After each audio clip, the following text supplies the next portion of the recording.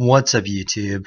It's your favorite dead president, the JFK, here at Poetic Darkness, bringing you guys something a little special today. I really haven't been focusing on tutorials, and that's really not the purpose of the channel, but a few special attacks and just a rebirth, if you would, of an individual named Master Weet, who, was part of the dark side, and he came to Poetic Darkness for a second chance to become a better person.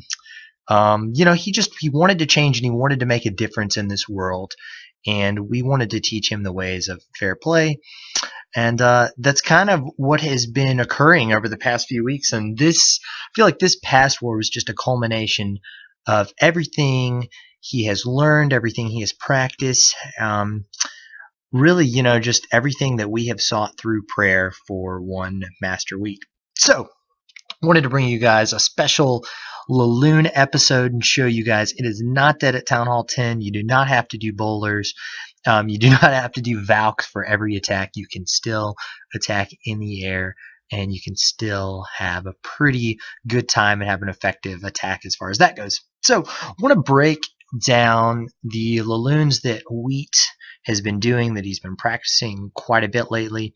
And what he's kind of doing is a Queen Walk cold-blooded Laloon. So he's bringing, between 4 and 5 healers. He's got a Golem, and then he's got 3 Hounds as far as that goes. And, then he's just kind of filling with some Wizards, Wall Breakers, Loons, and Minions, and all that good stuff. So what he's looking at when he's looking at this base, first of all, is he's trying to figure out, okay, what can he get with his Queen Walk portion? Because for any Queen Walk, you want to figure out, okay, what can I take out with the walk, and can I make sure my Queen does walk the first way? So we actually had the luxury of having a Town Hall 9 do his exact same attack for him before he tried to do it. So we kind of sketched the plan out, and we wanted to figure out, where the wall breakers should go if they would work, and also where the queen would go if we placed her in a certain spot. So after the scout, we kind of had an idea on the walk, and that is really, if you can pull that off and you can take out, an AD, the Royals, the CC, and even an IT if possible, you've got some awesome value. And the rest of your attack, as long as you don't screw it up, is probably going to go pretty well. So what we did here is he started his AQ right around this area, actually, and he just wanted to take out these buildings right here, and he wanted to actually path her into the enemy Royals. He also wanted to path her into the CC right here. After that portion of the attack was over, he's actually dropping a Golem, and he's dropping his BK right in here because he wants to get to that Inferno right there. So that's a huge piece. So it's actually 2 pieces. It's the walk that's actually getting the Royals, the CC out of the way, and an AD out of the way. And then he's using his King, his Golem, and his Queen, a combination of them all, to take out one of the discos. So that's the first portion of the attack, and then it's the flight, which is the fun stuff. And it's kind of all downhill, as the saying goes, from there as far as that goes. So once he's really essentially taken out this portion of the base with his walk and with his opener, he's going to deploy his Hounds and his Loons counterclockwise. And if you actually look right here, 1 freeze is actually going to be able to take care of the AD and the disco here, which is huge. I would recommend, if you're building a base and you want to be anti-Laloon, do not, I repeat, do not put your AD and your ITs or your discos right next to each other, because someone's going to freeze them, and they're going to get great value for that spell as far as that goes. Something else to kind of notice in a Laloon attack, you still do need to pay attention to the air blowers, the air sweepers, whatever the hell you want to call them. And the way he actually did this attack, his walk was able to take out the first sweeper, and then the second sweeper, the way he deployed with his Loons actually coming across here, the sweeper, when you look at the radius of how it is, did not even touch any of his air troops, so it did not affect his raid one bit. So he's able to really negate the sweepers, and he's able, like we said earlier, to get that freeze on the ISCO and the AD when he's going counterclockwise as far as that goes around the base. So without further ado, let's just kind of get into this first attack and enjoy it, and then enjoy another attack with the exact same strat, just on a different anti 3-star base. So as always, guys, really appreciate your support. Thanks for watching the channel, and hope you enjoy the Reborn Master Weet. What's up, guys? We are back here for the attack portion of the vid. So without further ado, let's just kind of get into it. And as we mentioned, he's going to start the queen walk right in between 9 and 12, and he's going to try to get his queen to go clockwise right into this compartment right here. And you're just going to see, the value of the walk, taking out the AQ, taking out the sweeper, taking out the CC, taking out an AD, and then he's going to drop his Golem and King to take out one of the discos. So let's just kind of get into this, and you guys can kind of see how it plays out in the replay/live attack.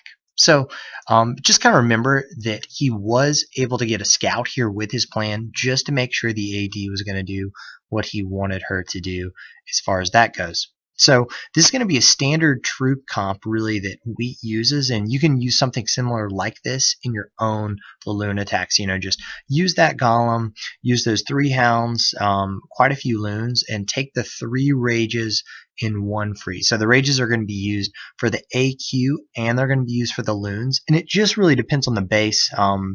If you're going to use 1 Rage for the AQ and then 2 for the Loons, or 2 for the AQ and 1 for the Loons as far as that goes. So drops that Rage down. When it happened live, I was actually kind of worried that the healers weren't going to get in it. You can see they just barely get in it perfectly, and he takes care of it. So now when his queen steps in a little bit further, he's going to pull that CC out, where he dropped the poison too. I mean, if he had dropped any further on top of the queen, those Loons would have probably been able to get to her and potentially drop a bomb. So that was pretty clutch as far as that goes. So now he's you see wall breaks in here with the Golem and the King. The Golem's still soaking all the damage from those 2-point defenses.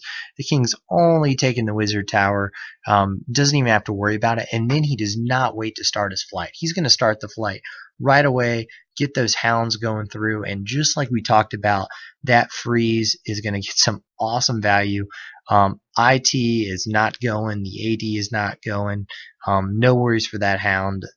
And the only thing maybe you could have done is hold that freeze for a little bit longer, but I'm really not one to critique a sexy 3-star raid from the newly converted Master Weet as far as that goes. So you can see those Loons just working their way around. Like we talked about, that air sweeper really didn't even bother the main group, and he still saved his phase for his queen.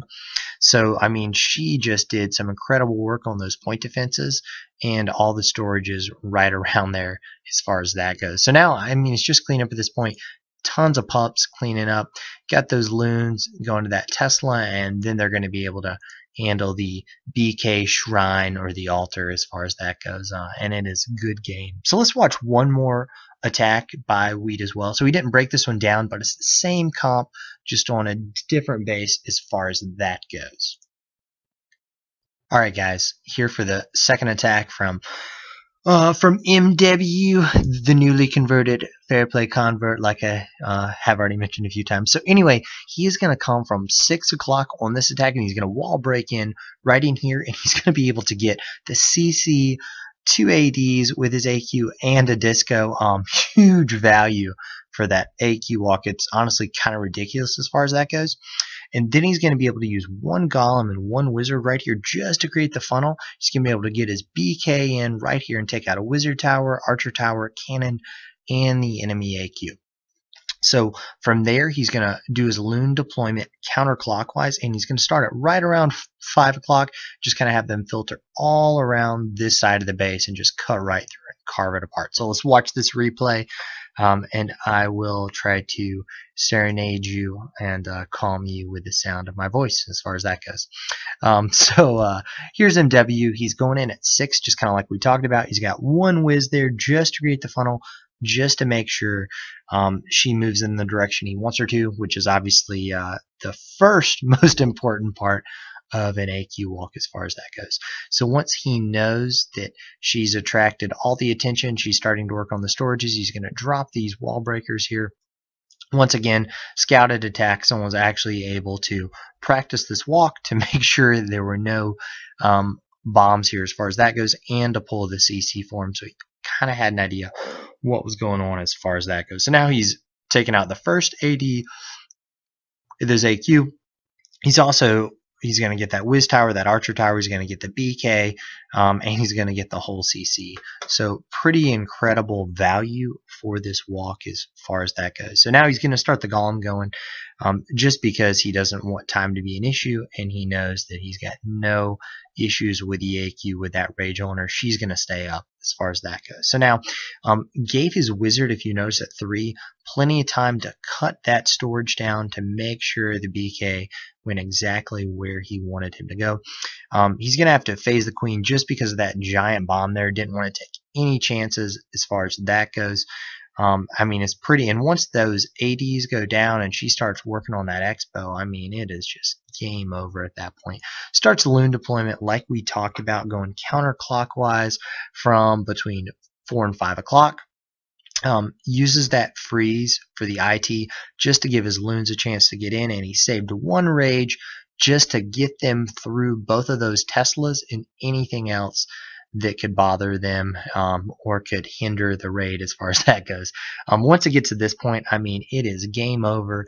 He's got pups going crazy. He's still got his Max Hound that hasn't popped. He's still got his Queen up going strong, and it's just, you know, tons of overkill on this base. So this wasn't a max Town Hall 10, but it's still a pretty developed Town Hall 10 and still semi-anti 3-star. So you can definitely still Laloon. You do not have to focus on bowlers. You don't have to focus on Valks. I mean, there's still alternative strategies that still work for a high level gameplay as far as that goes. So anyway, guys, really appreciate you guys checking out these videos. I know Weet does too, and I know he is really proud as far as the progress that he has made under the discipleship of Poetic Darkness and the fair play doctrine that we have instilled with him as far as that goes. So anyway, like I said, thanks more for watching, guys, and hope you enjoyed, and until the next time.